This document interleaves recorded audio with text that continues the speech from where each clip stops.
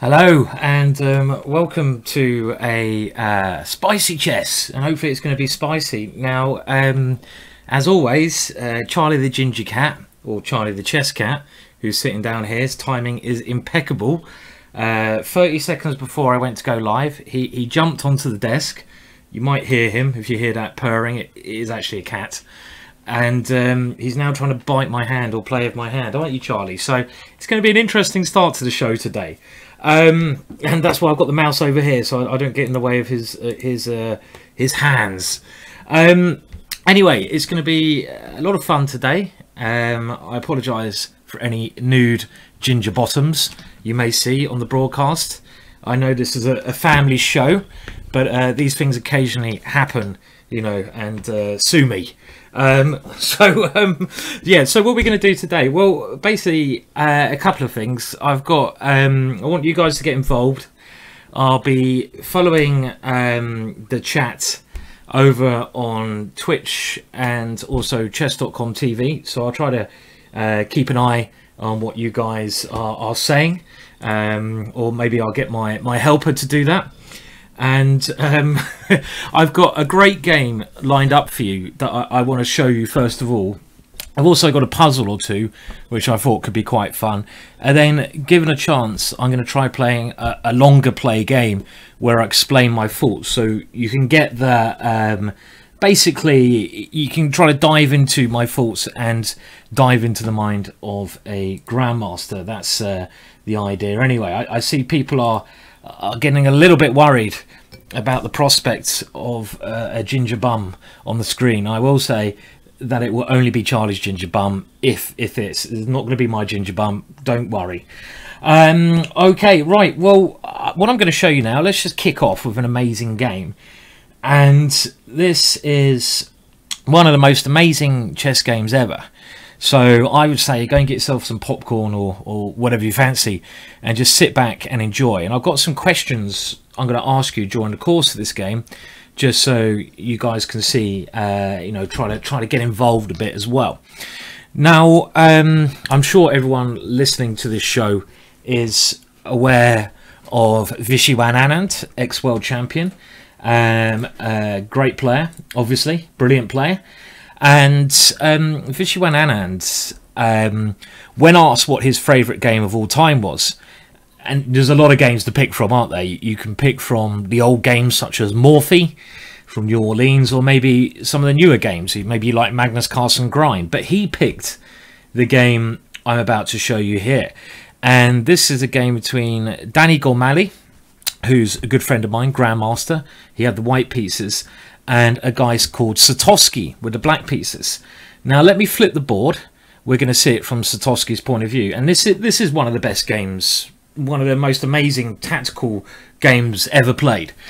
Now I think to help us out as we go through this game, some things to bear in mind are well, really I think this is all about something that's so important to chess, which so many people forget about, and not something I've talked about a lot in the past. Obviously, to become a good chess player, you have to improve many different areas. Now, one of the areas that is key to chess and to life is timing. Timing, and tempo and timing.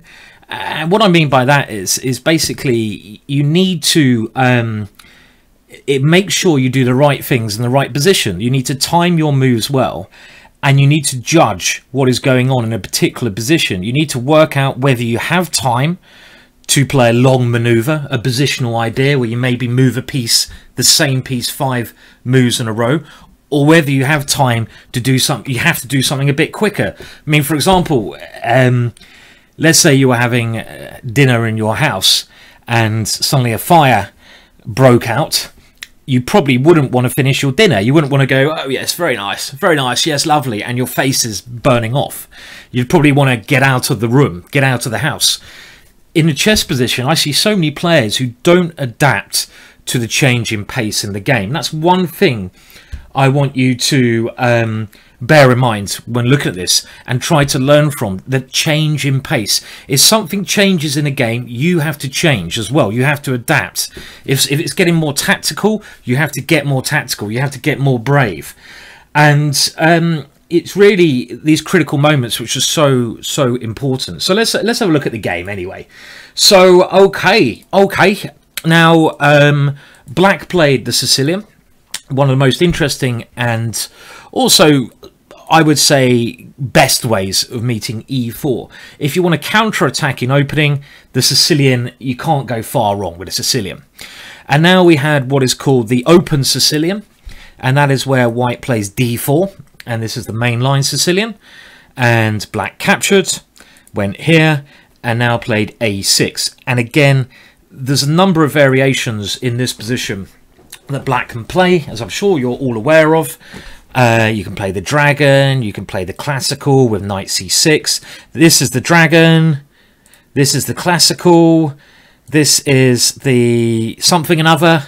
But the move that is most popular, and has been, I would say, for I don't know how many years this has been most popular, well, since going back to at least Fischer's day, so at least the 70s, you know, maybe a bit before that, the 60s, so I would say 60 years, this move a6 has probably been one of the best ways in the Sicilian. It stood up to the test of time, and it's a very good way of playing against 1e4. But there is quite a lot to learn, so that's why, like, for example, I don't play this basically opening too much, because there's so much to learn, and I don't have time to learn all the theory. And that's another thing you've got to remember. You've got to pick an opening that suits your time. If you've got 4 hours a day to look at chess, lucky you, then you might want to play this opening. If you've only got 10 minutes a day, you shouldn't play this opening. Let's move on, though. Now, white played bishop c4. This is a move that Fischer used to play when facing the Najdorf. The bishop's very well placed here on the most aggressive square. And now e6 blocks that bishop out for the time being, and bishop b3. And this is a clever little move, because the bishop on c4 was quite exposed to attack. So when it moves back to b3, it steps out of the way. It just gets out of the way of a number of attacks. And just seen in the Twitch chat, we have Aldo there. Hello, Aldo. And I should say hello to everyone else. Had a very fun day the other day at Battersea Chess Club. If you're ever in London, do go there. Me and another Simon did a talk with 2 Simons and played a little bit of Blitz afterwards. But okay, let's move on with the game. Now, b5.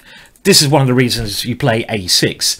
It's to start your counterattack on the queen side. And this is one of the main ideas of the Sicilian.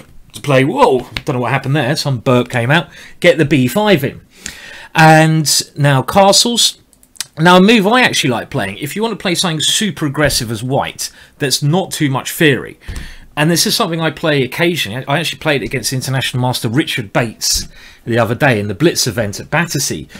I play this move, which is a really rare move, but this is a super aggressive move. Because all you're doing as white, imagine what white's doing. White's literally putting every single piece on the most aggressive square he can think of. Now that can't be bad, surely. You put the bishop on g5, pinning, you put the bishop on b3, and this bishop on b3 often sacrifices itself on e6. For example, if knight d7, I would very, well, I wouldn't be able to resist that move. I'd have to play bishop takes e6, which is a typical sacrifice. Pawn takes, and then the knight dives in, and you get loads of good action. So yeah, this is kind of the move I like playing, but again, this is quite sharp. Not everyone likes it. Castle's kingside is the way Fischer played, and after bishop e7, well, Fischer used to now play f4. This was Fischer's idea. And another thing you should all do when you're playing is every move you play has to have a reason. Loads of people, when I used to teach, I don't anymore, I would say, why did you play that move? And they would say, oh, you know, I read it somewhere, or the computer told me it was the best move. And then I'd say, why did you play that move? And they'd say, the computer told me. And then I'd say, why did you play that move? And this would go on for about 5 minutes until they actually came up with a reason verbally why that's a good move. It's not because the computer tells you. I mean, like, you know, most facts in life, I suppose, are actually other people's facts that no one's thought about themselves. And f4, if we think about it ourselves, what's the point of this? Well, the point is to try to go f5 next move.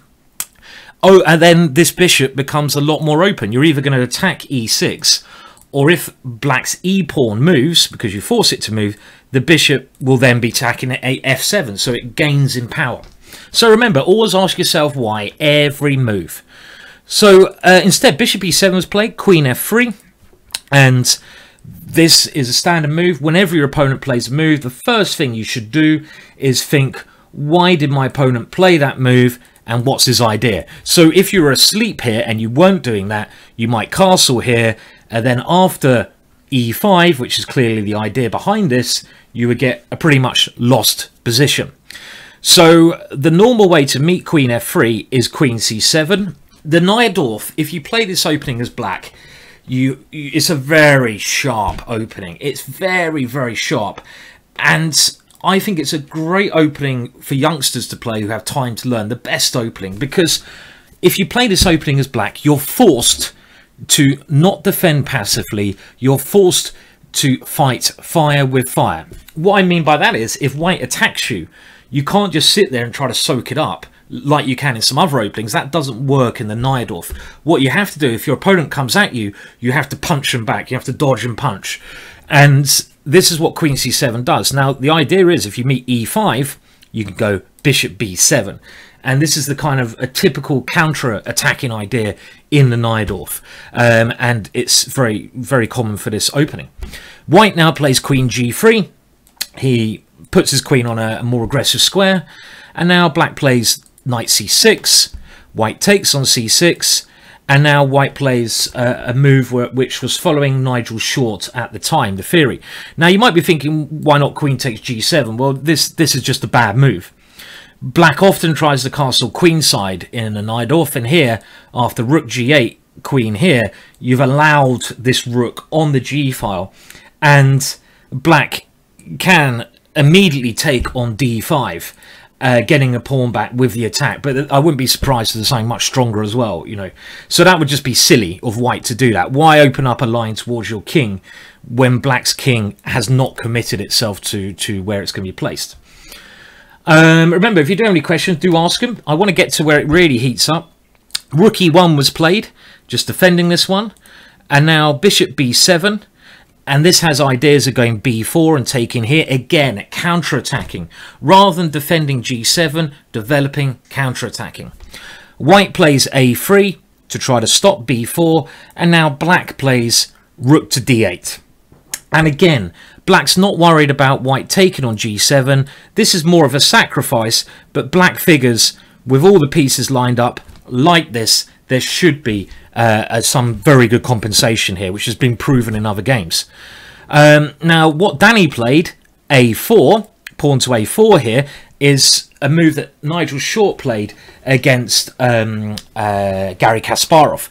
And this rook d8 move is a Kasparov move. Now, I see someone in the chat is asking, why not rook to c8? Well, rook to c8 would have made some sense. It's normally where you put the rook because it's on a half-open line. But rook to d8 has a much better purpose. I mean, again, if you went rook to c8, I might ask you why. Why did you put the rook there? And if your answer is, I put it on a half-open file, I would say, okay, I'll give you half a point. But what is your actual idea? What are you going to do next? Okay, you put your rook on a nice square, but do you have a plan?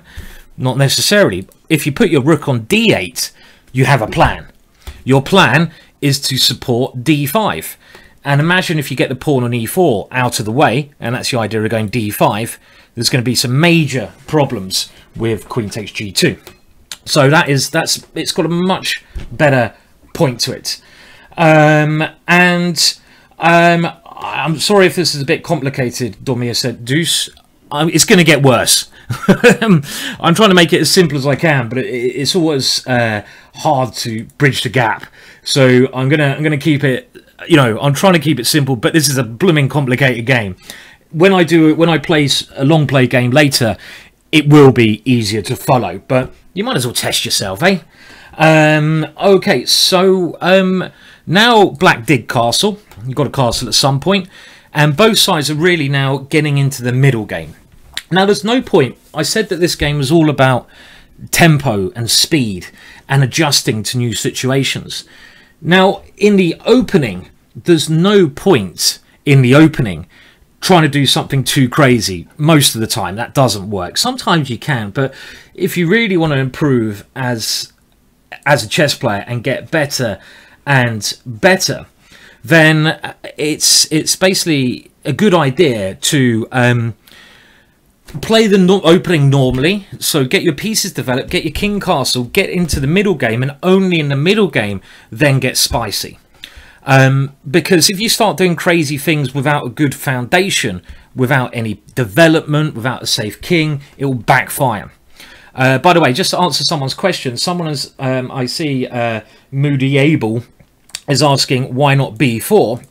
Well, maybe someone can answer that. First question, if black played b4, which is a good idea, it's the first move you should be looking at, so you're on the right wavelength, Moody Able, what would white play here? So what would white play here in this position? So what is a good move for white here?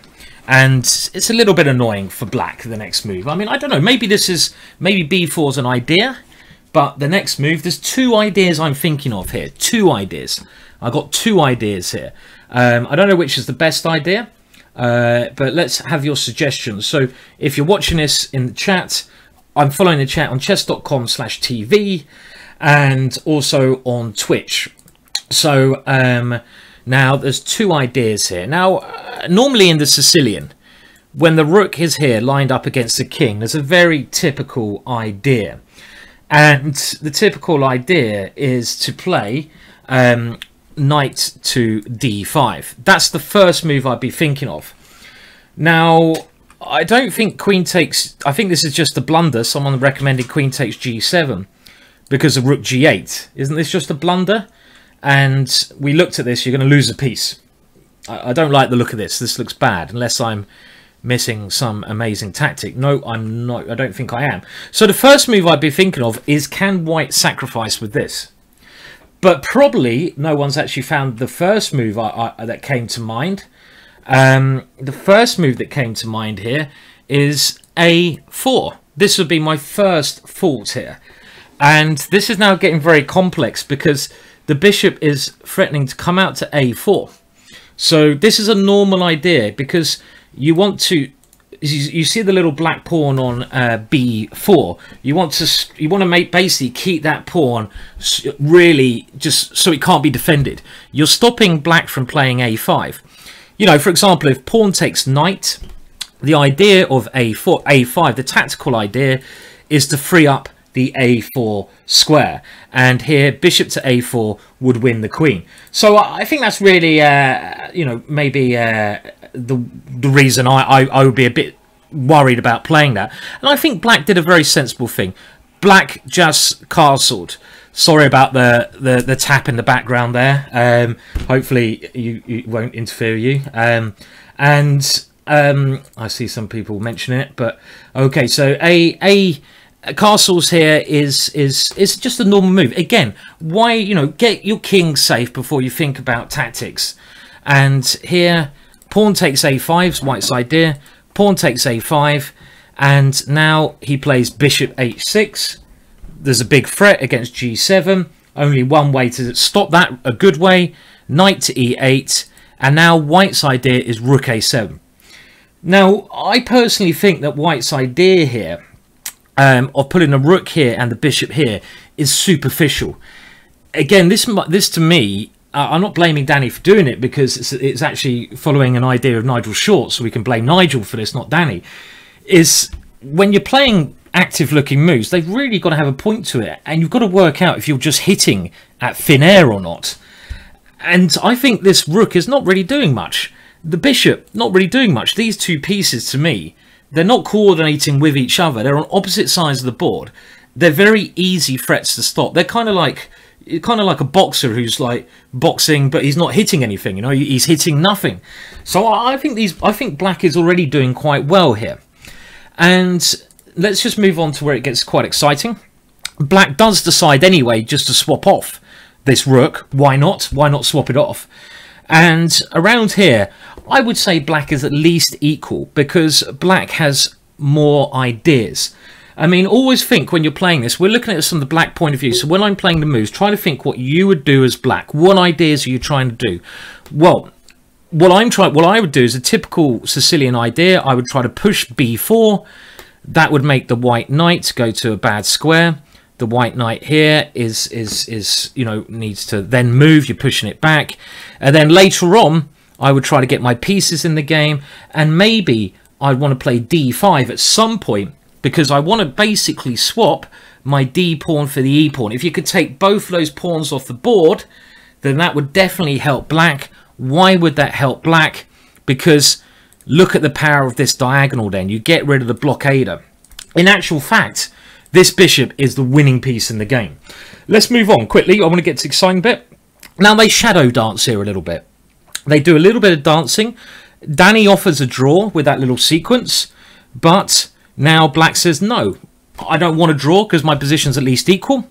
And here, the change of tempo starts to happen. Now, I'm going to say this is critical stage number 1.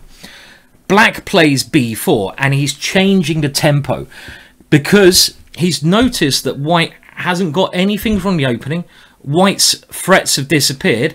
So if you're black, you normally start off on a little bit of a negative footing, but you try to take over control of the game. And if your opponent is not doing anything, and you can see that white's just moving his bishop backwards and forwards, you should have the alarm bells ringing. So if your opponent is clearly not doing anything, and you've managed to stop him doing anything worrying, then the alarm bell should be ringing, and you should be thinking of going from a very slow walking pace, you know, development, castling, to, shall we say, a quick walk. You should be then trying to find ways to put pressure on your opponent. So if we're looking at tempo changing, for me, this b4 is a very good move. And okay, after this, the knight has to move. So now the knight is badly placed. And the next stage now, let's keep that walk going. Let's pick up the pace. Is how can we now get our pieces into the game? Because in order to create threats, we're going to need to get our pieces to the best squares. So let's have a look. Which pieces are bad? Well, I think the queen and bishop I've highlighted here are pretty good. They're on good squares. But the knight on e8, to me, has a very natural good square. Knight to f6 comes in. And this now puts pressure on e4 here. So I'm trying to look at the questions as we go around. Oh, you're talking about flat earth theory.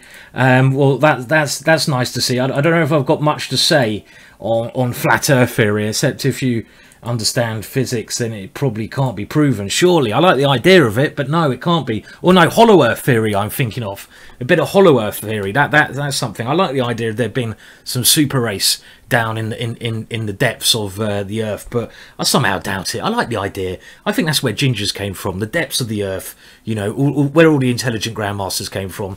Of course not. I don't claim that for a second. Okay, well anyway, let's move on. So bishop h6, and you can see white is clearly not. Hasn't got a plan. And again, if your opponent is drifting like this, it should raise you in confidence. Now he could have maybe taken here, but then I have a couple of, well, let's say I'm black here. I have a couple of tempting moves. My queen is attacked, but if I just do something like queen to b7, I attack the knight and I attack the pawn. And if white defends that, knight takes e4. I have a lovely central majority, and it's normally better to have more pawns in the center. That is generally going to give you an advantage. So far, I have to say, not much has happened. And you might be thinking, why is this game so beautiful? Well, just have a look at how the pace changes. Remember, black is now walking at a brisk pace. He's picking up the sort of, should I say, tempo. And now he moves to the next gear. I think now he starts jogging. Knight to h5. He's starting to create threats, and he's starting to try to get his pieces to the best squares, whilst trying to keep his opponent's pieces, look at that knight on a2, to really bad squares. So he's created a threat. The queen moves, and now his queen comes and defends both of his targets. So he's now jogging, I would say. Black is jogging. And here, a big mistake by Danny, f3. Now, why is f3 a mistake? Because this is the kind of thing you need to be thinking of when you're playing. If your opponent plays a move, if you think it's a mistake, well, you sometimes have got to realise when your opponent plays a mistake, even if it's a positional mistake, because the only way you're going to take advantage of something is to realise it's a mistake. Danny is a very good grandmaster, and here he played f3. Now, why is that a mistake? Now, I don't even necessarily want any tactical justification. Remember, what I'm trying to get you to do is thinking wise, you know, verbally wise. So verbally, give me an explanation why that's a mistake. Have a think about it. Why is f3 a mistake? And Trav Kuskin, completely correct. Very simple explanation. Well done from Trav Kushkin. And really, this is a mistake because you open up all of these dart squares towards your king. Every pawn move in chess makes a weakness. That might sound crazy, but every time you move a pawn, you weaken a square. And by moving this pawn to f3, you weaken not just a square, but the whole diagonal, and you have to be very careful about doing that. So now black sees his opportunity, and he wants to get his other pieces, which are not doing much. So this is what you should be thinking. If you have time, again, this is all about time, this game, get your pieces to the best squares. And these two pieces I highlighted, to me, are black's worst pieces because they're the least active. I'd even say the bishop on a8 is a good piece because later on it has a lot of potential. So let's get the worst pieces to better squares. Bishop to f6, trying to get it to the weakened diagonal. Now Danny plays a very passive move, rook b1, not good. And here, bishop to d4 check, king h1, and what is a good move from black now? So imagine you're black. I've got more questions coming your way. So far, a bit of a slow start, but now it's really going to get spicy. So is there a way you can either get some... Okay, what you should be looking for when you're building up the pace, you're jogging now. You should notice that your opponent has played bad moves like knight a2, rook b1. All these pieces look really smelly. He's also played f3, which is a weakening move. So you should be feeling more confident. You should be thinking of ways to take advantage of this. And now it's really about creating threats. Because when you're running, when you're picking up the pace, you should then be putting more pressure on your opponent. How do you do that? By creating threats or winning material. So, well, Aldo has come up with a very good idea here. And Aldo's idea is to get the last piece into the game. So go rook to c8. Very sensible idea because that rook might be able to come round like this even. Or it might just be a pressure on the c-file. So Aldo's idea is a good idea. But can we actually win points here? And Gottlek, I think it's Gottlek was the first person to spot it. Black can actually win points here. And so's Fuzzmaster. If you can win points and get away with it, win points. Bishop takes b2. And this is a very crafty way to win a very useful pawn. You've grabbed a pawn. But the point is now, this square is a really nasty square. So black, if rook takes bishop, queen to f1 is actually checkmate. So we might as well win a pawn. And now the game continued. Bishop d2. Sorry, after here, white decides, well, he's got to try to win a pawn. And now, well, the knight danced a little bit more. And here, what kind of moves would you be thinking of playing now? So you could try to defend this pawn. But I would say that would be an amateurish mistake because you've got to feel the flow in chess. It's a bit like music, you know, with music it has a natural flow. When you're playing chess, it should have a natural flow. It should have a natural flow. And what I mean by that is we are now, remember, picking up the pace. We've changed the tempo. White's pieces have all gone backwards. So if we start defending with something like bishop to a3, this is a very negative move. And we've lost some of that initiative we have. We want to keep pushing forwards and we want to free our pieces. So what moves would you play here as black? Now, a lot of people are suggesting bishop takes e4, but this just seems to lose a piece to me. I don't understand that move. You've got to back up these ideas with calculation. If the queen was on c5 or b6, this might work.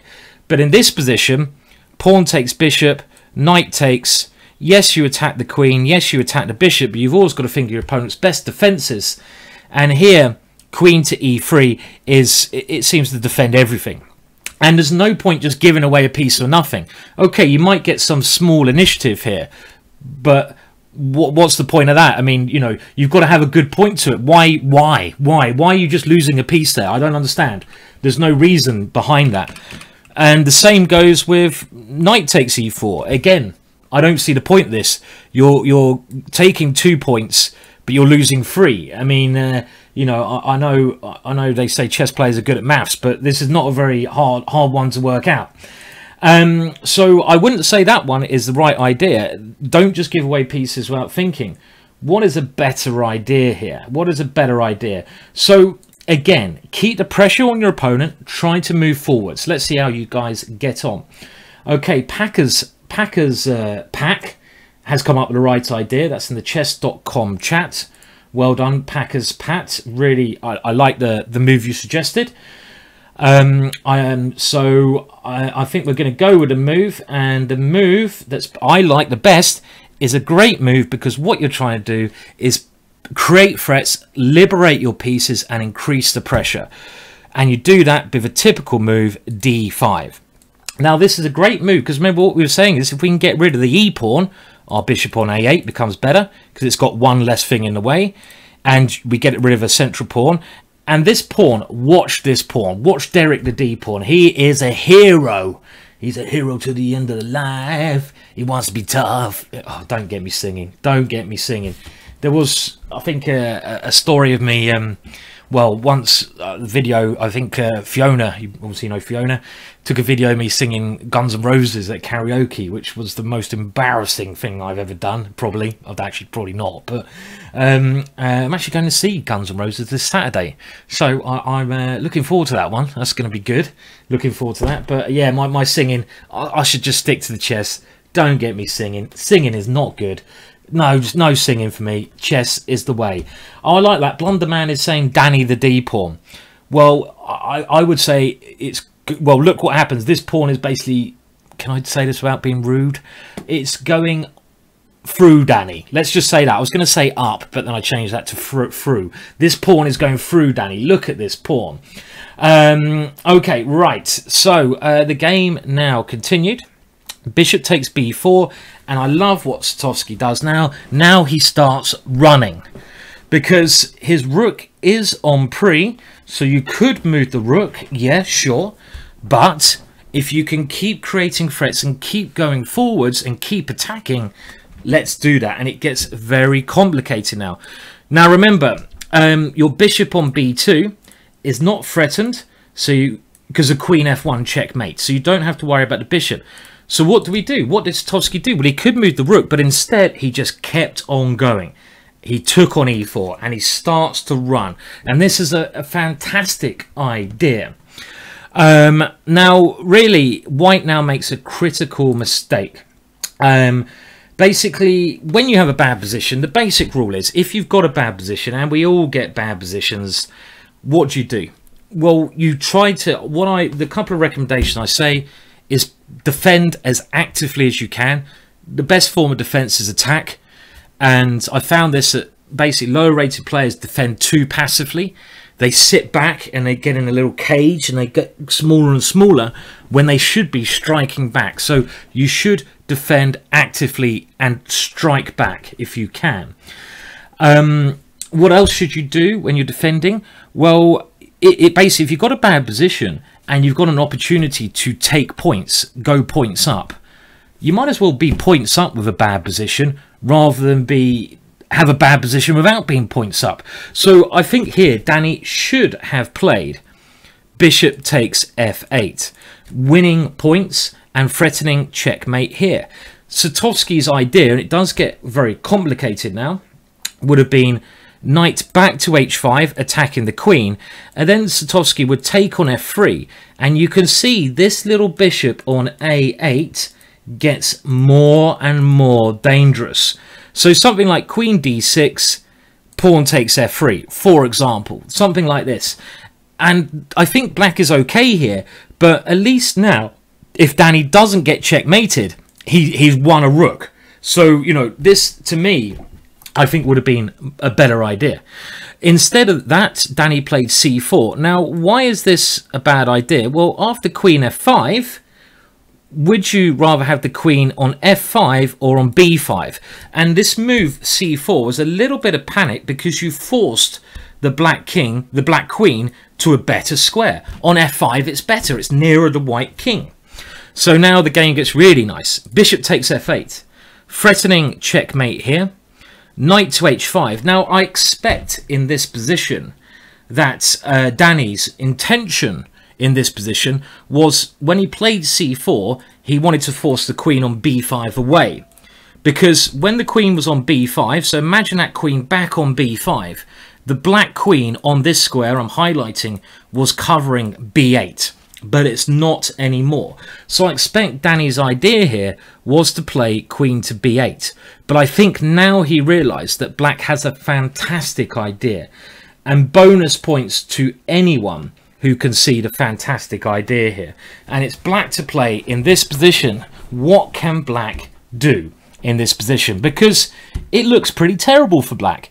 Black is a rook down, you've lost the rook on f8, and white is threatening checkmate with the bishop. Now don't just tell me one move.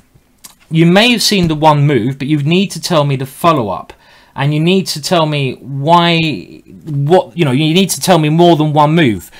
Seeing one move in a game of chess is completely pointless unless you can follow it up. Well, I think a lot of you got the right idea here. But again, I think here in a game situation it'd be easy to see, because you're kind of nearly even getting a bit desperate as black, and you need to look for the most forcing moves first. And as a lot of you are seeing, knight to g3, if you found that move, well done. Hopefully you had some idea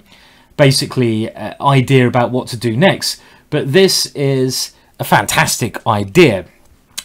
What can white do? Well, let's do the process of elimination. He can't move the king, because king there allows bishop d4, checkmate. In actual fact, that's a nice checkmate.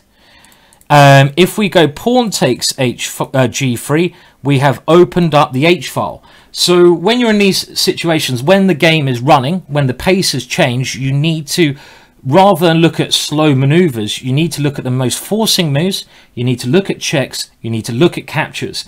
And here, there's no point looking at anything except for a forcing move, because you're so many points down. Look, black is actually a rook and a piece down, but after queen h5 check, so let's just have a look at the checks. That forces king g1, and now another check, bishop d4 check. Forces king to f1, and now let's bring in the queen. Queen to h1 check. Forces the king to this square, and now queen to g2 check. In an actual fact, this is going to lead to checkmate for black. Let's say king d1, queen takes here, check, and eventually we're going to weave a checkmate net around the king, and at least we have a draw. So it's so this was one idea behind it. It's a very complicated variation, but that's what happens when you go for these crazy lines. And the other thing is, what happens if queen takes g3? Well, what black has done, if we go back a couple of moves, we had the same position, didn't we? This was the position, but black has basically just removed that knight from the board. It's as if he's just knocked it off the board. I always thought that'd be quite a funny thing to have, maybe in a game of chess. Each player has one moment in the game where they can knock one piece off the board, you know, but it has to be one of their own pieces. Because after queen b8, that's exactly what we've done. But the reason we've done that, the knight is not on f6, so the bishop on b2 is now defending g7. So here, look at Derek. Go, Derek. Go, go, go. Go, Derek. Go, go, go. Derek, be good. And now we just play pawn takes f3. And in actual fact, white is completely lost. Even though white is a rook and a knight up, white's pieces are so badly placed that he is completely lost. There's a threat of queen takes b1, and there's nothing white can do. Let's say white takes another piece. If you're going to go down, you might as well go down in a blaze of glory. So rook takes b2. And now it's checkmate. So how can black force quite an easy checkmate now? So let's have a look. So imagine you're black now. It's black to checkmate in 2 moves here. Black to checkmate in 2 moves. I'll give you all a chance to try to solve this one. And don't just tell me the first move because it's 2 moves. Don't guess the first one. Tell me the 2-move checkmate here. What is the 2 moves? I have to say, Derek the D-Pawn has not just become Gary. He's had a very interesting life, Derek. He changed his name to Eddie when he took there. Then he went to Freddie, and now he's going through Gary as well. He really is. Derek is really on fire. Okay, well, it seems like Poker Draw has found the checkmate, and numerous people on chess.com TV. And the checkmate is pawn takes g2 check, and whatever happens, queen to f1 is checkmate. But look how powerful this bishop has become. This bishop is such a hero. I mean, look at it. It's now the best piece on the board, and you only need these 3 pieces to deliver checkmate. It's a beautiful, beautiful combination, that one. I really like that combination. So Danny Gomali played the best move here. After knight h5, he didn't go queen in. Instead, he went queen g4 because he realizes that he needs to try and swap queens. Very good defensive technique. If you're under pressure, try to swap queens because your king becomes in less danger. Now, the thing is here, of course, black just played pawn takes f3 anyway. Danny now swapped queens, and look at Derek the D-Pawn. Pawn takes g2 check. Unbelievable. That pawn has had such a great journey, but he hasn't got many pieces left, black. King to g1, and can anyone now tell me the winning combination here? I mean, do you just go pawn takes queen? Is that going to be right? Or is there something even better than pawn takes queen? And I think the reason that Anand said this was one of his favourite games was because of the finish, and the final position is one of the most beautiful and I would say materialistically outnumbered positions you'll ever see. It's like a battle where, you know, what's the famous battle? My brain's gone blank. March of the Light Brigade, when you have like 50 troops versus 50,000, but the 50 troops win. That's what happens in the final position. So no one has told me the sequence yet, and there is a winning idea. So a lot of you are saying check. Well, that's the obvious move, but what you do after queen f2? What you do after queen f2? Packer's Pack is doing very well today. Well done, Packer's Pack. You're one of the first people to get this. So well done, Packer's Pack. CH3, this is on the chess.com chat. Congratulations. And Poker Draw, you're doing very well today as well, sir. And also Mark Quam, I don't know if I said that right. The Watt 97. Look at this. And Aldo as well. Look at this beautiful, beautiful thing. Bishop d4 check. Look at the power of these. These are like cannons ready to release their balls. It sounded a bit funny, didn't it? Be careful not saying that in public. There's only one move here. Queen to f2, only move. And now look at this. Knight to f4. And in this position, white resigned. Even though white is a queen and a rook up, and he can even go a queen and a rook and a bishop up. There's no good way to stop knight to h3. I mean, we'll have a look at what happens. For example, though, if black... Let's have a look at the possibilities here. I mean, in this position, Danny actually resigned. He could have played on a little bit, but he thought it was hopeless. He can't go queen takes knight because the queen is pinned. If he goes queen takes bishop, knight to h3, I think you agree, is this checkmate, which is a once-in-a-lifetime checkmate. I mean, and the unbelievable thing is this is a modern game between 2 grandmasters. You know, it makes it even more unbelievable. And really, there's no other good way to stop knight here except for moving the h-pawn when your king can try to come to h2. So I totally agree with John John HS, who's saying a very spicy game. This is spicy chess. h4 is the only move I can see. I mean, it's just the power of these bishops is relentless, absolutely relentless. It's something remarkable here. And well, I mean, someone's asking what are the ratings of the players in this game. Now, let me get this right. This is FIDE rating. I think the player, the white pieces at the time, Danny's rating was, I think, 2560, something like that. And the player, the black pieces rating is about 2650. So somewhere around there. Now, you could, the only way to try it is move the H-pawn so you've got an escape square. I have to be honest, I haven't analysed this position, but I think we can work out this is winning in a couple of ways. I would now think of either knight h3 check or even knight e2 check. I'm thinking knight e2 is better. Let's have a look. This is all forcing, so we can do it. The reason I think this is better because I want my I don't want my knight to be on pre after king h2. King h2 is forced. I don't want my knight being attacked, and I think now I just take the queen, and even though I'm still a rook down, worst case scenario, I'm going to go g1 queen, and I'm going to be 2 pawns up in the ending, because when I queen, you're going to have to go rook takes, bishop takes g1 check, and I will have these 4 pawns versus your 2 pawns. So I've got all the material back. So I think this is going to be winning. Maybe there's even checkmate here. I'm actually thinking something like, for example, if c5. Well, I mean, I could just take the bishop here, of course. But if I want to try and checkmate here, what about this crafty move, bishop e4? Now, let's say you move your rook, rook a1. It's checkmate. Oh, no, it's not checkmate, is it? I was trying to go check and checkmate. Is there not a checkmate here? I'm surprised there's no checkmate after c5.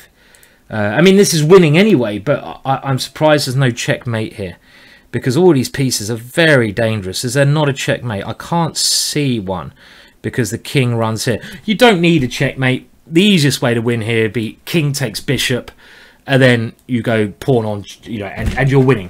But anyway, I think that's a fantastic game there. I've actually run well over on what I was trying to do there. I didn't realise I went on for 45 minutes there. I probably bored the hell out of all of you there, so I apologise. I apologise for going on a little bit there. Now, I'm going to try to play a long play game. I'm going to have to play quite quickly myself because of the time situation. So I'm going to try to play a long play game where I can play a game live and I can talk about the ideas I'm thinking of. Now, the last time I did this, I lost, so I want to try and not lose the game. I really wanted to show you that game. I mean, when I'm doing these Simon Says, I'm doing another one tomorrow, by the way. Tomorrow is at the same time as today.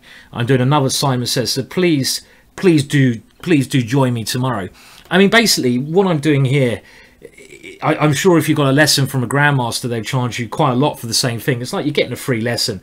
Other times I play blitz, so I do a number of things. But you know, when I see a beautiful game, I'm kind of trying to share some of my love of chess with you guys. You know, because you know it is a beautiful game, and you may not have seen that, and you know, it is one of those games where I think it's well worth people being aware of. Okay, well, I'll tell you what. I'm going to challenge one of you guys in the chat to a game of 15-minute chess. So, first of all, if you're in... I'm going to go to the chess.com chat first, because you're obviously members there. Make sure you are on chess.com. Make sure you're ready to play me. The time limit is going to be longer, 15 minutes plus 10 seconds move, so I can tell you my thoughts. And make sure you're please logged on to chess.com and you're ready to accept my challenge when I challenge you. And then we'll play a game. So, okay, and I want to play someone... Well, it's 15-minute chess. We're going to play a longer time limit. So, who wants to play? Who wants to play? And let's see. Challenge Danny Wrench. I don't think Danny would like to play a long play game at this moment of the day. Who else wants to play? Okay, well, I'm having a look. Tell me you want to play and tell me your handle. Okay, well, I've got a very low rated. It doesn't... These things... I'm going to play someone lower rated today than I normally do. And everyone, when I play people at this, they say, oh, you know, this is ridiculous. Your rating's so low and the person you're playing so low. It doesn't matter at all. The whole point of this... I'm gonna take this challenge on. Someone's accepted me, so that's quite cheeky. I will accept the challenge. And the whole point of this long play game, He's from Norway, so I've got to be a little bit scared. It doesn't matter who I play. Basically, what I'm doing here, you're just getting basically the grandmaster's view. This is what a grandmaster thinks like when they're playing chess, and a lot of people, you can probably sort of learn in some ways. You know, maybe you want to know how grandmaster thinks and learn as you go along. So that's the idea. It doesn't matter if my opponent's low rated. Now, my opponent is from Norway, so I'm always a bit scared because the Norwegian players are much lower rated. And I'm literally now going to play this longer play game, explain to you exactly what I'm thinking. So as we just had a look at a Sicilian game, I think it's only fair I also played a Sicilian, and we'll keep it with the theme of the game I showed you earlier. I'm also going to show you after this game I've got either another puzzle, a couple of puzzles, or another embarrassing moment from my life. I showed you one in the past. So my opponent is playing again. He's following the game from earlier, and I'm going to take on d4. And the Sicilian that I generally like playing the most, I have played nearly every Sicilian, is this one here with g6. Now, my theory is quite old. This is called the Dragon Sicilian. And one of my pet lines, this is a line I've written a book on and done a number of DVDs on. And also, if you're a Prime member of chess.com, I've done 5 videos on this next move. So I hope I don't lose horribly. The Dragadorf is what I've called it. And it's kind of a new opening. And the idea of this is that move g6 is the dragon. This move here, as you saw from the last game, is the Najdorf. So what happens when a dragon meets a Najdorf? They merge together and they become the Dragadorf. And the point of this is to get white out of theory, but keep the same ideas as you play in the Najdorf and sometimes in the dragon. And as we saw in the Najdorf, one of the main ideas is b5, because I want to try and maybe start an attack on the queen side later on. And that b pawn is very handy for doing that. And I actually saw someone also said basically that they wanted me to play the Dragadorf, so I've played it. Basically, yeah, I mean, the idea of my plan, it's very double-edged. White should probably castle queenside, which he's going to do. Unlike the normal dragon, we've got to think how I'm going to develop my pieces. This is the key thing. I can't get too aggressive before I develop my pieces. And I know that the bishop is best placed here in this opening because, like we saw in the last game, remember in the last game how strong that bishop is. It's actually a very similar setup to the game I demonstrated early on. And the bishop here comes to this square, controls the center. Now, you may be thinking, why am I not playing bishop g7 straight away? And the point is, I want to delay bishop g7, because if I play bishop g7 too quickly, my opponent will go bishop h6. Then I'll have to spend another move going bishop takes h6. So I spend 2 moves taking that bishop. One of the main plans of my opponent is to go bishop h6 anyway. So why not just keep my bishop here? Now, I hope my opponent has actually turned off the commentary. I should have said to my opponent to turn off the commentary, because otherwise it's a bit like, you know, he's hearing both views here. If he's watching the stream, I don't want to give away my ideas too much, but I'm going to have to anyway. Now, again, before I do anything too jiggy, I've got to develop my pieces. Now, I've told you why I'm going to leave that where it is. So the last minor piece you want to get your knights and bishops out is this piece here. Now, where does that knight go and why? What is the best place? Well, I don't think it actually does too much on c6, and my opponent can take on c6. In the Dragadorf, I always put the knight here. This is the setup I go for. Why? Because it means I can keep the c file open. So if my rook comes, there's no piece in the way, which there would be if I put a knight on c6. And a very standard idea here, which seems really long, but I've used it in a number of games, and it's a very standard idea in the Sicilian, maybe one of the most common ideas in the Sicilian, not just this Sicilian, but every, is to get a knight to this square, c4. And I can now think about knight e5, knight here, and later on, even the other knight can come round and get a knight there. Now, my opponent's castle kingside. So what that means is I'm now not worried about playing bishop g7, because his chances of attacking me of h4, h5, which is a lot scarier when he has a rook on h1, they're not scary anymore. So I can develop with bishop g7 now. I'm not any more worried about this move, bishop h6. In actual fact, bishop h6 is a blunder. It's very similar to the Danny Gormani-Satovsky game. Remember in the Danny Gormani-Satovsky game that Danny played f3, and what did the move f3 weaken? If you were paying attention to the first game, you would understand why f3, what it weakens. This is what you do in chess. You try to pick up things from lessons and you use them in your own games. Well, f3, if you remember correctly, weakened this diagonal. So I hope my opponent's not listening, because he might blunder and that would make the game nice and easy and simple. But there's actually a simple idea of me going queen b6. In some positions, if he moves the bishop on e3, then that knight on d4 will probably be lost. So generally, what happens in the Dragon Sicilian, this is my rule, is, well, I think it's not just my rule, it's everyone's rule.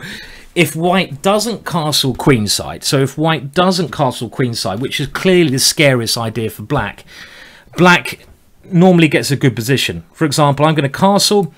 Positionally speaking, I was taught as a youngster that black has a better pawn structure than white in the Sicilian, because I have more pawns in the center with this one. Okay, but let's now think about the next stage of my plan. So my opponent now may be preparing this move. Again, I'm not too concerned about that at the moment.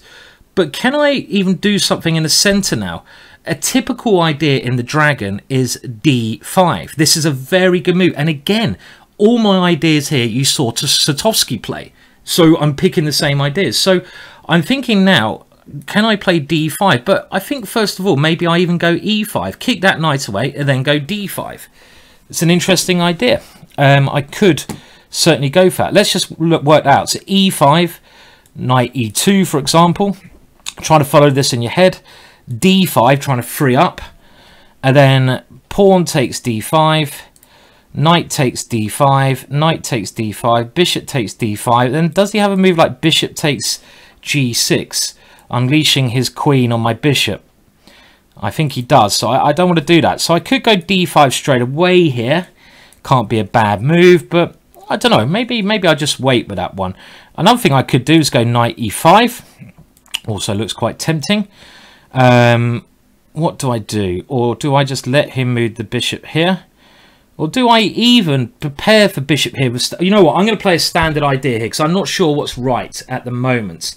I'm just going to play rook to e8. Now, why have I played rook to e8? This is kind of a lazy move. I'm actually playing a lazy move here. And the idea of doing this is I want to keep my bishop on g7. So I'm not calculating anything too deep. If my opponent plays bishop to h6, I'm going to put my bishop on h8. Then he can't take my rook. I have to watch out for knight f5. But that doesn't actually do anything, the knight on f5. It's not too scary. Because these attacks are not going to scare me when my opponent has put his king on the king side. If he had castled queen side, and if he had a pawn on h4, I'd be a lot more afraid. But in this position, this looks quite a sensible way to play. So my opponent's also playing sensible. He's putting a rook in the center of the board. I'm going to put my rook on c8. We're both improving our pieces. Put my rook on a half-open file. And now if I get my knight into c4, this is a main idea in the Sicilian. My opponent takes, I can maybe take with a rook on c4, and this can't be a bad idea. The other thing I could try here, I still like this idea of d5 at some point, but I'm not sure if I want to open up the center with d5 or I just play for the c4 square. So the c4 square is the other thing I could do. I could just try to get a piece into this square and then try to attack my opponent on the queen side, which is a normal idea in this kind of opening to do this, to attack on the queen side. So these are the things I'm thinking of, but I'm also thinking about what my opponent's going to do. And in a way, I generally, when you're playing a lower rated player, no offense to my opponent, it might be Magnus Carlsen in Sagais, what's that? I can't really think of the word. Disguise was what I'm thinking of. Is often I just play good moves and I wait for them to do something silly, which might sound crazy, but as long as I don't play any bad moves, then how am I going to lose a game? And that could even be the first mistake my opponent's played. Earlier on, I did say, whenever your opponent plays a pawn move, it weakens a square. Now, what square has that weakened? It's weakened G3.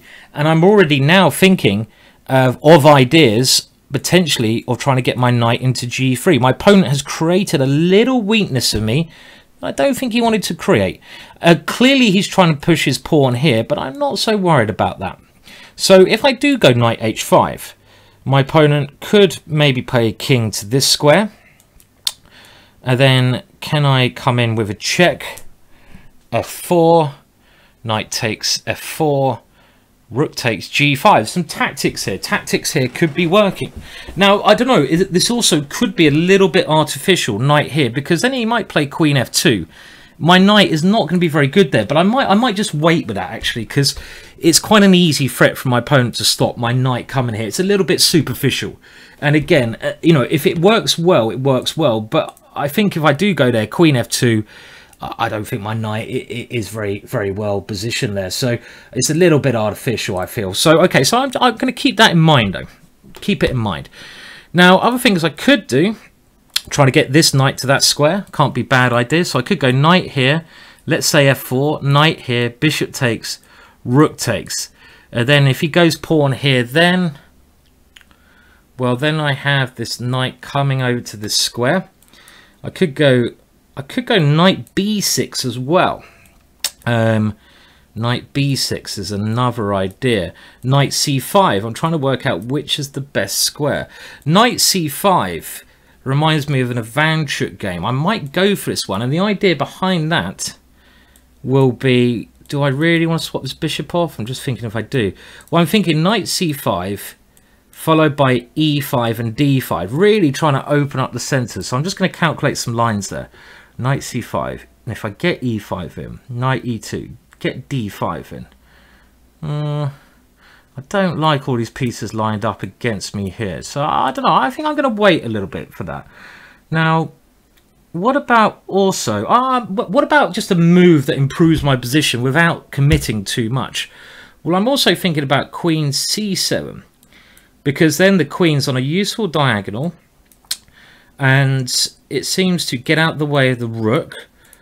And if my opponent, if the queen c7 goes here, I can go knight c5 and e4 is weak. I like that move. It just improves my position a little bit. So I'm going to go queen c7 because my opponent just played a move which I consider a slight weakness.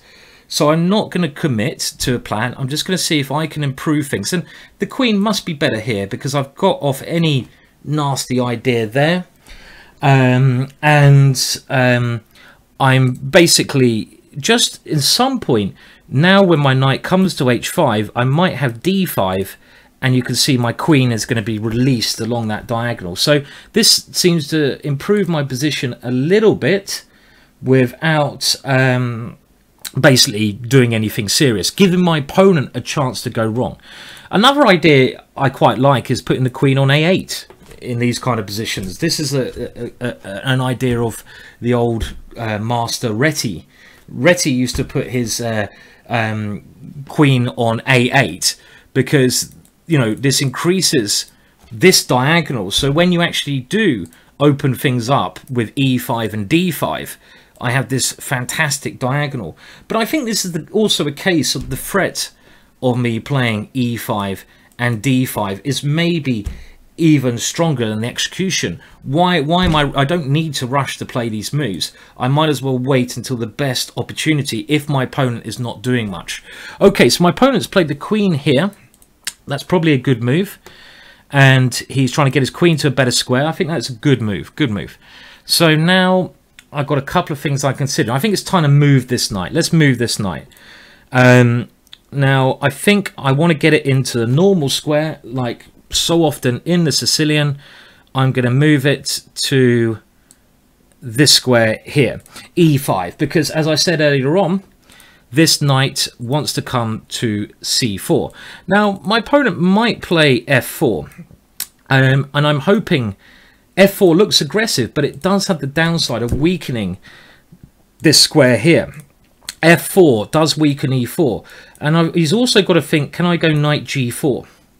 So if f4, knight g4 is a tactic, pawn takes g4, knight takes g4, queen moves, knight takes e3, queen takes e3. And then even there, I mean, this is quite unclear because I have queen c5 threatening to win this one. And that might be a tactic that actually works for me if you followed that sequence of events there. So I will wait. I'm not going to spend too much energy to you know, calculate. So I'm only going to analyze it if my opponent moves. But if he goes f4, I might be able to play knight g4. If my opponent does nothing here, I'm going to put my knight on probably, well, this is the main square in the Sicilian.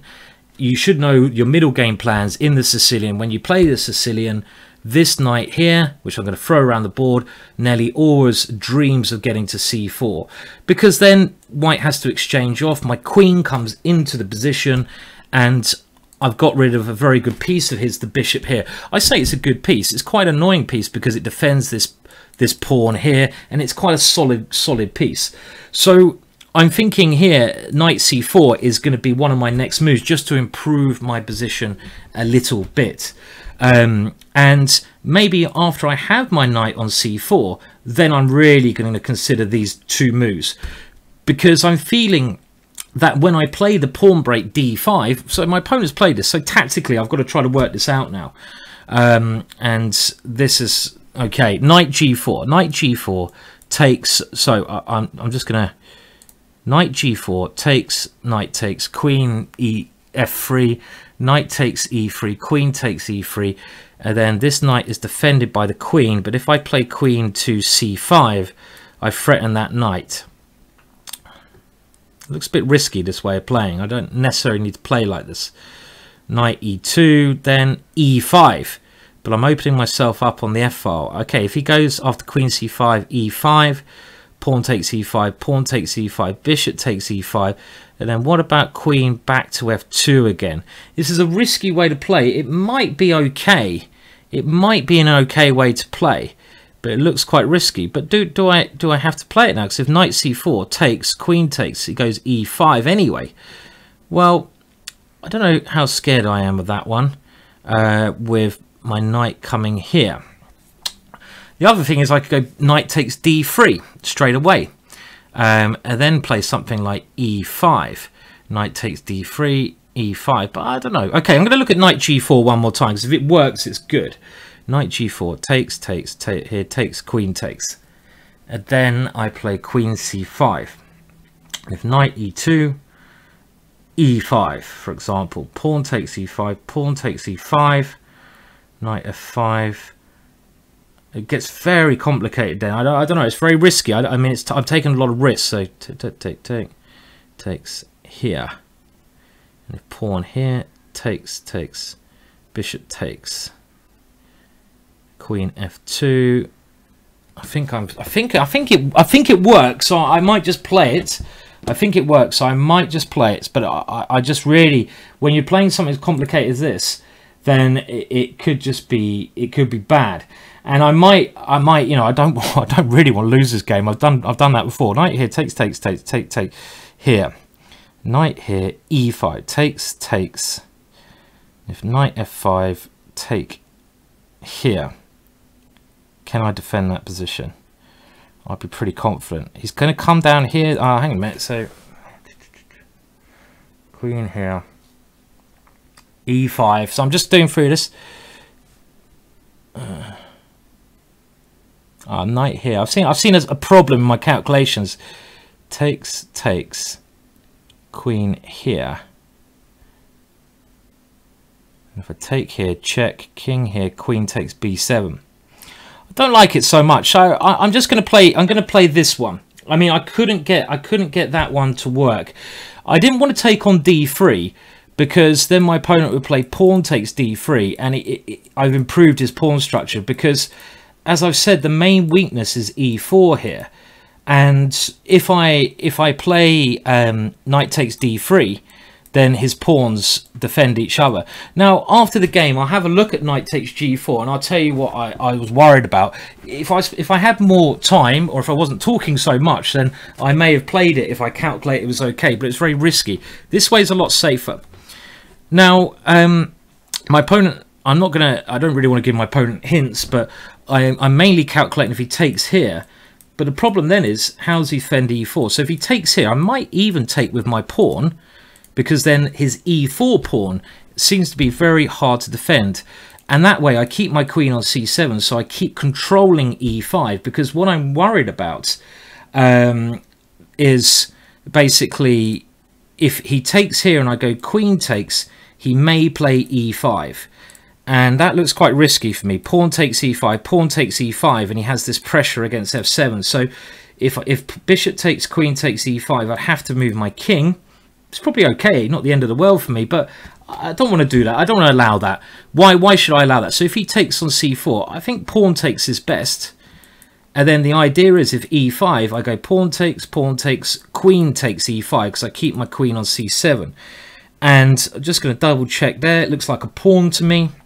I'm quite happy with that position, because my knight there cannot be budged and he can't break through. And another downside of my opponent doing this e5 move, so I'm going to play it, I'm not going to think too much, is that my bishop obviously becomes very strong.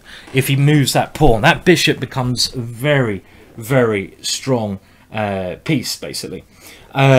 So this is the idea of it.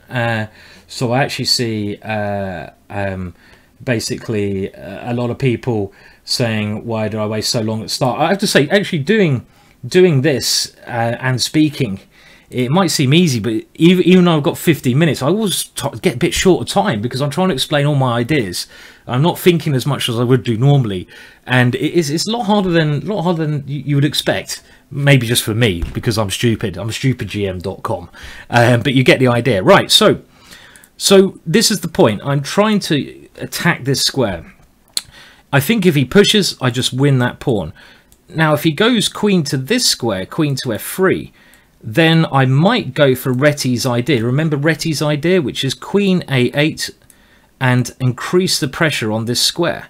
So this is a normal idea, but again, you have to know about these ideas in order to in order to, you know, you have to have seen them in the past in order to recognize them in your own games. That's why it's so important to study the games of players from the old days, because you get to know their ideas. And okay, so here I really like the idea of putting my queen on this square, increasing the pressure against this one. Now, other ideas I've got, like, well, e5 seems very risky because I open up this file. But it is interesting. So if I go e5 takes, I can go rook takes e5, and that does open things up. So I'm going to look at this here. Takes, rook takes e5, and this is really in trouble then. Quite tempted to do that, because my queen does defend this one. So e5 takes, rook takes, bishop g5 can't be played. Can he defend that pawn? Bishop f4. Well, if he goes bishop f4, I'll be tempted to sacrifice then, surely. Again, it's risky opening up the position when I don't need to. The other idea is just to put this queen on a8. So should we go for the sensible idea? Put the queen on a8. Do we go e5? Which one? Okay, you know what? I think I'm going to go for e5. I think it's time to open up the position a little bit. This is quite risky. I'm not even sure I'm better here. But when you've got two bishops, and of course I do have the advantage of the two bishops here, you generally want to open up the position to get those bishops into the game. And you can see now my rook is trying to increase the pressure against e4. So this is the idea. I'm just going to try to take on e4. But it's a double-edged move, because my opponent has the f-file. And I'm just literally saying, open me up on the f-file. So it could basically backfire against me, which I hope it doesn't. God, I've got a lot of rating points to lose here. But we'll see. My opponent playing a lot a lot stronger than his rating at this moment in time. Do you like that? I'm already getting ready for a back out course just in case a disaster happens. So, okay, so I think the critical line is my opponent takes on e5, rook takes bishop f4. When I can sacrifice, that's what I want to do. I want to play rook takes e4. Instead, my opponent is going slightly passive here, but he is aiming for counterplay. And now this surely is dropping. Surely now I can get through. So I've got a lot of tempting moves here.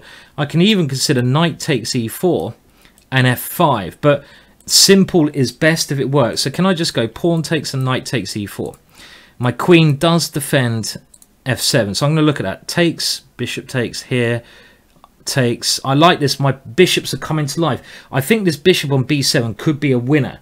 It could be a winner. So I don't see any reason why I shouldn't keep things simple. So simple is good. I mean, if you've got a possibility of two things which look good, why not go for the simplest? Because just keep it simple. And the point of this is, well, I'm opening up my rook. So I'm now going to grab this one. And my bishop now has this fantastic diagonal as well. And it looks like I have kind of picked up a pawn, but things could get a little bit complicated if he goes knight takes, bishop takes d6. So then I take on f3. That doesn't work for him because my rook is actually very well placed here. This e5 move has worked exceptionally well. I think my opponent's knight e2 was the main mistake. This mistake, knight e2, seems to have let my opponent's position kind of crumble a little bit. But okay, you still have to win one positions, and this is even you know, grandmasters have to do this, and everything's worked well. I mean, it's funny how similar it is to the Gormali-Satovsky game. When Satovsky, remember, his bishop opened up, it really became the best piece in the whole position, and this could, well, maybe be what's going on here, who knows. So I'm just going to try to open this guy up and get towards his king. Now I think after this, we've run a bit out of time for the show today, so I'm probably going to call it a day, but I will look at the game, so get your suggestions in and we'll have a look at where maybe I could have tried something else. This knight g4 move was very interesting. Do remember that I'm basically on again tomorrow on this, I think on the same place. I might stream from my own Twitch channel, not so clear yet. Who knows? So we could do that, but I'm going to be on at the same time tomorrow, and I don't know what I'll do tomorrow. It's Friday. I might have to do some Friday feeling stuff. I don't know. Maybe get some. Whoa! What happened there?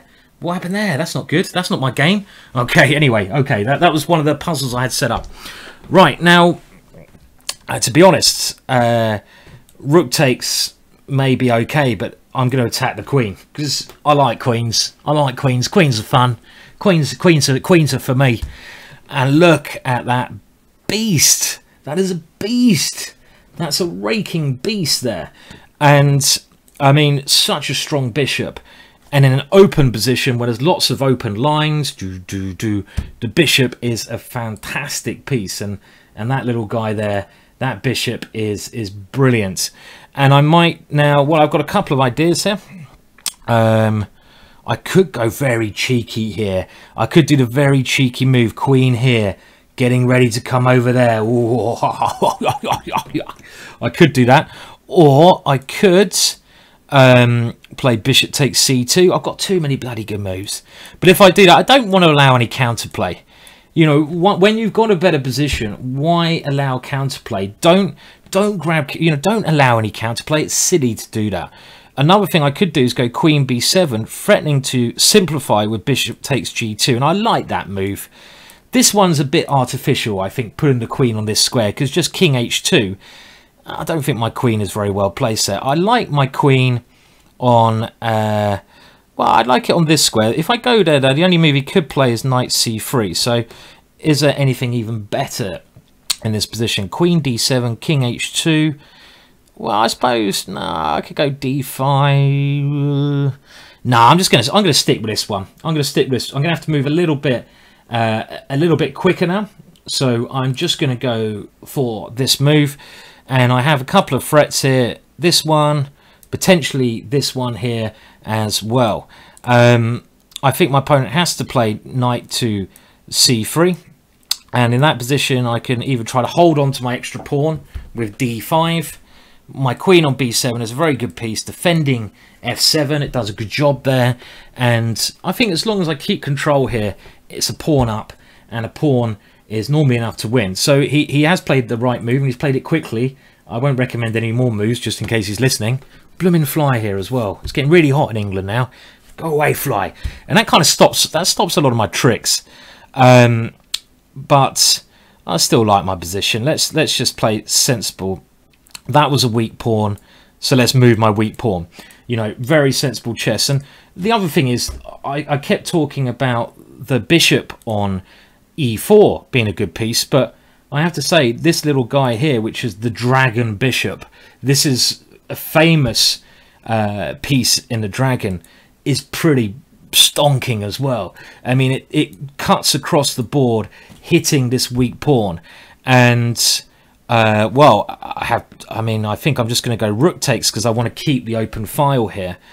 Pawn takes is also okay, but I want to keep my control. And if I take with a rook here, you know, taking with the pawn would block my rook in. So this way, well, I keep control of the position. So I'm going to go rook here, threaten rook e2, and this seems to be going pretty well, doesn't it, for me? And my opponent stopped all the threats, but another thing he has to be a little bit concerned about now, if he ever gets to an ending, and these are the kind of things, again, you've got to be thinking of, even if I was not a pawn up here, let's imagine, let's imagine I wasn't a pawn up, then any ending now, where let's imagine we could take off all the pieces I'm going to highlight. So let's imagine you remove all of these pieces from the board and you leave yourself just with the two bishops. Well, it must be winning for me, because any ending is going to be very good, because the pawns I'm highlighting here are all on dart squares, so I can potentially attack them. My opponent can't attack my pawns on light squares, but he's found the best move because he can't allow my rook to come in to this square. So what should I do here? Well, I want to take control of the open file, just play simple chess. So my first thought is queen to e7, and then if he takes, queen takes e4. This is my first thought, just keeping control of the position. Now, if I take on e1, it's okay, but queen endings are quite tricky, so I don't need to rush into that ending. So I think this makes the most sense. Just keep control of the open line. Keep control of the open line for now.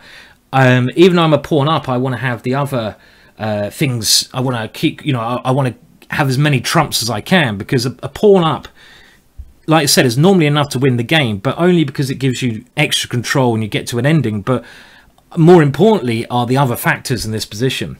So I'm not going to recommend moves to my opponent, even though I know exactly what I think my opponent should do in this position. But I'm not going to say it because I don't want to give it away. And most importantly for me, though, I'm thinking about endings and how I can improve my position here. Maybe I want to play d4 at the right moment to open up my bishop towards b2. Okay, so my opponent has come, but he's not actually threatening anything. He's not threatening to take there because his bishop is on pre. So that move, I think, is probably a small error, but let's not be too critical of White here, because he's played very good games so far. For his rating, he's played well above his rating. Okay, so I don't think d4's the way to play. I could try to put my pawn on a4, just improve my position a little bit. You never know, that pawn could be quite nice later on. Or I could maybe play a move like h5. Why? Because it gives my king an escape square, could be very useful in tactics. So I think I'm just going to do that. I don't need to rush, and with this one, I just give my king an escape square on h7, so it can tuck itself away on that square on h7 if it needs to. So again, I'm not going to do anything particularly crazy in this game. I just want to keep things sensible. My king on h7 is a bit safer, and my opponent doesn't at the moment, I believe, have any good active moves. Maybe my opponent could try moving his bishop and then threatening that pawn. But then he's going to have problems with the back rank, so even that doesn't look so good. So yeah, I mean, it's quite funny, this time limit. I mean, I guess at Blitz Chess on chess.com, I mean, my rating in Blitz normally goes between 2400 and 2600. It's somewhere around there, but at this limit, obviously, as you can see, my rating is a lot lower. Okay, hang on a minute, let's just make sure we cover this one. And again, he's played another good move. He's not giving in easily at all. That's a very good move, because now he's also threatening rook here would win the game. I missed that one. So can I go queen e3? Try to get the queens off the board. That looks like the best option to me. Let's, again, when your material up, you aim for the endings, you aim for exchanges generally. And here, if I exchange queens, like I mentioned, the ending's going to be horrible for him if the queens come off, because my bishop later on will have very good chances to win a pawn over there. So this move also attacks his bishop, and I think now I'm going to get the queens off the board, which will make the conversion of this win a lot easier. Okay, so now I can take the queens off straight away, and I expect that's what I'm going to do. I don't see any other options, so let's get the queens off the board.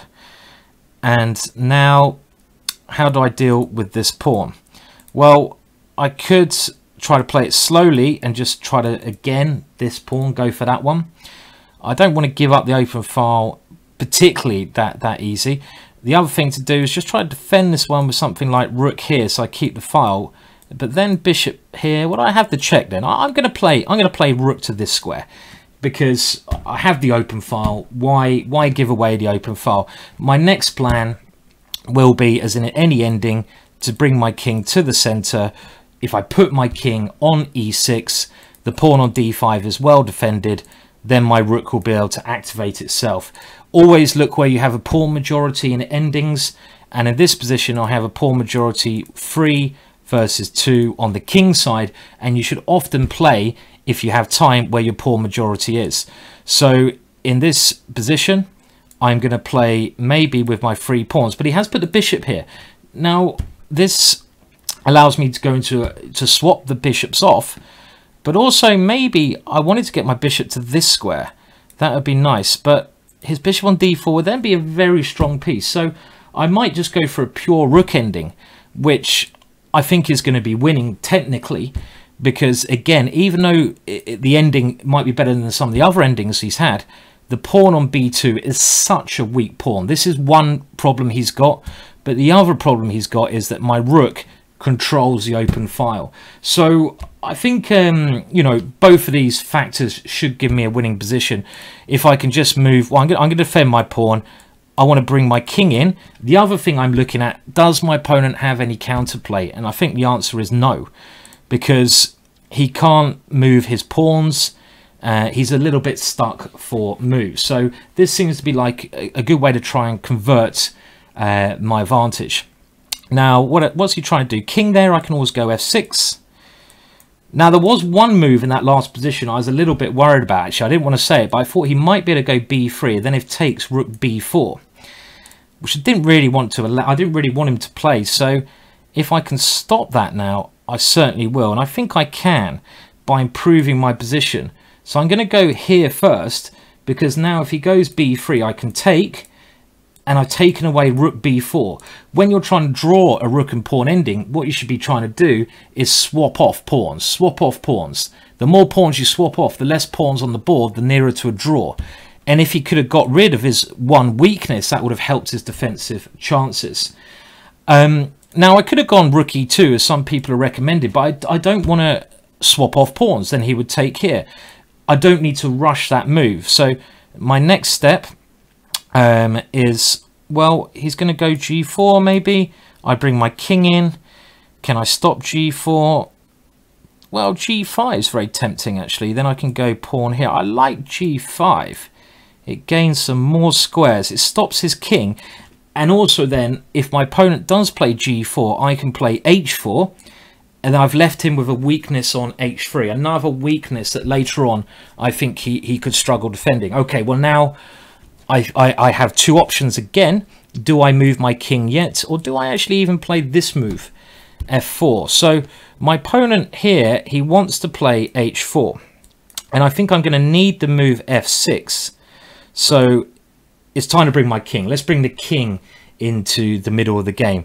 As soon as my king gets this square, my rook is free to move because my king will be guarding this pawn. So my opponent now maybe could try h4, and then I have to consider a couple of ideas. Do I go check, or do I go check with the rook even? Do I move my rook to what could be a better square in that position? Okay, so he's gone h4. He's given me this possibility of checking. Now, I don't think I want to allow his king to come across. In actual fact, I think I'm just going to go f6. This is one of the reasons I didn't push my pawn here. As I said, when you have a majority of pawns, sometimes then it doesn't matter if the pawns get exchanged, because later on you'll get a pass pawn. I have 2 pawns versus 1. So later on I can play h4 and that'll be a pass pawn. But before I do any of that, I've got to start using my king. Now my opponent's defending very well. All credit to my opponent. He's now trying to activate his rook, so I'm going to push my king into the position. And of course, he is a little bit short of time. Now that's a move I missed, I'll be honest, but it shouldn't be too bad because I always got g4. Now, is he threatening to take there? Do I go g4 anyway? There's just some little tactics there. King and pawn ending. No, I don't need to risk that. I'm just going to go. I'm going to push on. So he's finding some good ideas, but he has to be very careful here. I'm not going to give anything away. I think that's a major mistake. Major mistake. Because now after this move, can he stop checkmate? Oh dear. Oh dear. He's put himself into a checkmate position. Can he actually stop rook to e4 checkmate? Ooh. Uh-oh. No, he can't. Okay. So there we go. All right. Well, you know, I think the rook ending was always quite good for me. My opponent, of course, blundered. And that's the thing, is it's much harder to defend than it is to attack. Now, let's just have a look at the important moments of that game before we end the show. And like I said, if you want to know more about this opening, I'm going to have to do a little sales pitch now and again, guys. You know, if you don't like my sales pitches, put your fingers in your ears and just swear at me now. But if you want to learn more about this opening, I would say the best thing I've done is I've done a DVD you can buy from GingerGM.com, and it's called The Killer Dragon Part 2. And in that one, I talk about this setup with G6 and A6, which is really interesting. Now, my opponent gave me a very easy opening by castling kingside. As soon as this happens, black should always be okay. But I just wanted to check this one tactical thing that I was talking about later on. And the tactical thing I was talking about was around this moment here. Now, I had the choice of going knight c4. By the way, if you are going to tune off now, do remember there's a show tomorrow, same time with me. I might even do it on my Twitch, but it will probably be on chess. It is on chess.com TV. So please join me then, and we'll try to do a bit of education and have a bit of fun as well. That's the most important thing in chess, isn't it? You know, do something educational, but also enjoy it at the same time. If you do want to support me, go and buy that DVD. You won't regret it. Okay, so yeah, go there now. Go and buy it now. Go to GingerGM/shop. Buy the digital download. Come on, I'll give you a money back guarantee. How about that? You can support the show by doing it. Okay, well here, the way the game went seemed okay. And I think my opponent's last chance was here. He moved his knight back, but now he lost the pawn and he lost the game. So I think what my opponent had to do after this move was take on e5. But he did play very well for his rating. He did play very, very well for his rating. And then this was what I was thinking my opponent's best chance was, to do this. Start some counter-attack along this diagonal. And here, I was actually quite tempted to do a little sacrifice now. But I don't know if it's sound. I was thinking about this one. Knight takes here. So I sacrificed the exchange just to open up my bishops. and I don't know, this is what I was thinking about playing, but of course it's a risky way to play. It's probably okay, but I don't know. I mean, my knight is very good as well on this square, but my opponent had to play that. But maybe the real critical try was earlier on. There's so many flies around today. It's so hot in England, which is good. I'm not complaining. But maybe the critical thing here was this move. Now, this is what I wanted to play, but I turned it down because I'll tell you what I was calculating now. The thing I was calculating in this position, some people are saying it's Chris Ward's book on the dragon. Yeah, Chris Ward's book on the dragon is very good, but it's a bit dated, and he doesn't cover this system on the dragon. You know, go Killer Dragon Part 2, $8.99, 5 hours of tuition. You got to get it, guys. You got to get it. But here, this move, the reason I didn't play it, I thought he would take. So it's a mini piece sacrifice. I thought he'd do something like this. And the idea of this sacrifice is obviously not to lose a piece, but it's to play queen here when I'm trying to take advantage of his pinned knight on e5. And my next idea is to play pawn to e5 and win my piece back. Now, the reason I did not play this is I didn't like the line bishop e2. So he's now defending this with 2 pieces. And he's also stopping maybe any checks with my queen. I have to now play pawn to e5. And this looks very good for me because he can't really move his knight because I will take his queen. And if he moves his knight to this square, I'll just take the knight. That's got to be good. I get my piece back with a number of pawns. But the reason I turned this down is I thought he could take here now. And if I want to get my piece back, I have to play pawn takes here. And now I thought he could move his queen to this square. And this is why I didn't do this. But the more I'm thinking about this, I've just realized that I did a little miscalculation. I stopped my analysis at pawn takes d4, check, king here, queen takes b7. But you know what I forgot here? Very simply, I forgot that I could go pawn takes c3. And this should now be a winning position because I say that he gets quite active with his rooks though. Rook d7 should be winning. Queen e5, rook f7. Bit complicated, but now maybe I go pawn takes b2. Oh, like the Satoshi game. Look at that pawn go. Look at that pawn go. So maybe that was the idea, but in the end, I couldn't work it out. If you're in a game situation like that yourselves, you might as well pick the simple option if you think it gives you a good position anyway. And that's what I did. But all credit to my opponent for playing a good game. Right, guys, well, I've run out of time now. Let me just check if there's any shows after me if you're on chess.com. I haven't actually checked the schedule after me.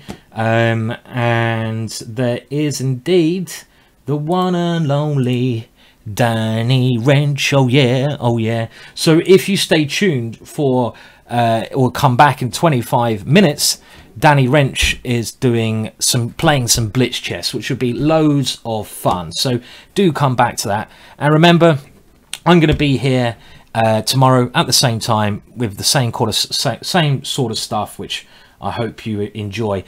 The starting time tomorrow is 9 p.m. British summertime, which is 1 p.m. your time in America, whatever that is, depending where you are. But I'm sure you can work it out. It's about an hour and a half ago from now tomorrow, wherever you are in the world. And yeah, thank you so much for tuning into the show. You know, obviously you guys make the show. I wouldn't be able to do this if you weren't watching. Simple as that. But you get a nice free lesson, hopefully, and a bit of enjoyment. So thank you so much for watching. I hope to see you tomorrow. And go and buy the DVD. Go and buy the Killer Dragon. Money back guarantee. You won't regret it. You can download it. You don't need a DVD player. Download it to you can even get it on your iPad. You know, you can look at it on your iPad when you're on the train just before you go